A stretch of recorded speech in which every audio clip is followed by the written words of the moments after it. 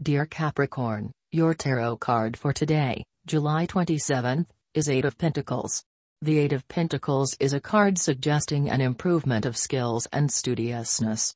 It shows a desirable career and acquiring new skills just ahead as long as you use discretion and take a balanced approach. Get down to work. Nothing exciting going on, except maybe the chance to get more done than you thought you would. Follow the template and don't worry about being particularly innovative today. It's probably more important to just get it done. To motivate yourself, try remembering that what you're working on now is setting you up for your future. Put in the effort and it'll ultimately pay off.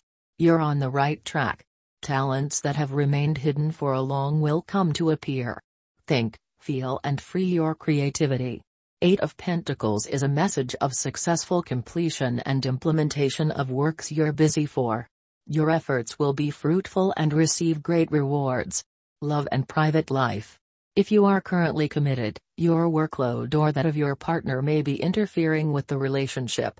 Make a point to make time and space for the relationship regardless of your jobs, otherwise things will suffer. If you are looking for love, the appearance of this card often tells us that you are actually too focused on money and what you do for a living to really create space in your life for a new relationship.